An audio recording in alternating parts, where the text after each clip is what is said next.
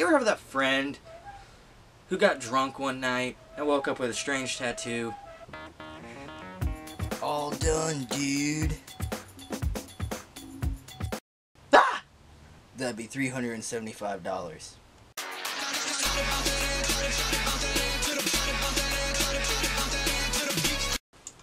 Blindspot, Season 1, Episodes 1 through 6. Yeah, that's pretty much what this show's about. Our main protagonist has one hell of a hangover and one body filled with tattoos. How you doing, guys and gals of the real family? J-wil the artist is here to talk about the Season 1 of Blindspot. So far, anyway. Now, Blindspot's been a very interesting show. I don't know who her tattoo artist is, but man, he or she is one creative son of a gun. The show starts off with Jane Doe, aka our protagonist, waking up in the middle of the city, butt-ass naked.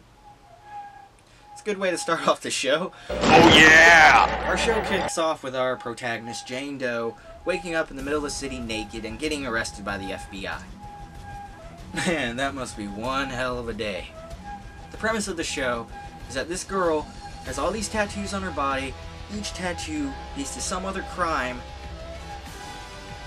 in which that she helps the FBI solve the case, beat up some bad guys, and saves the day. It's pretty much the premise of the show. It's pretty much the same every episode so far, and yet it's a pretty badass show. Jane Doe is a badass. Whatever she did in her past life is like, oh my gosh, you kick ass. This wasn't even a comic book, but yet she is one badass super chick. One badass super chick. She's talented in like so much she can do.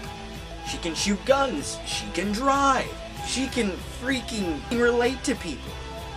She is a very interesting character, and yet she really brings this show like the success of what it is. And the supporting cast is really interesting too. All the agents of the FBI. There's a lot of tension, there's a lot of drama. You really get drawn into this show. I like it, and for a crime drama with a female badass, she's being more of a female badass than the other shows that are going on right now that have them, like Supergirl, for instance.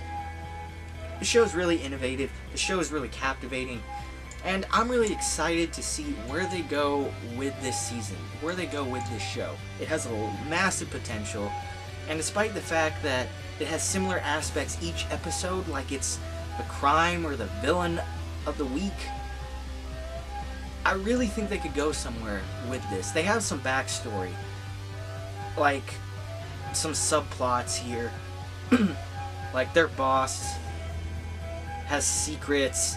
There's some project called Daylight that we don't know what the heck it is yet, which we probably will later in the season. I'm excited where this show goes, and I'm looking forward to it. Are you gonna watch it? What do you think of Blindspot? Have you been watching the show so far? Let me know what you think of it in the comments below. So far, I would rate episodes 1 through 6 all together. I would rate them badassery.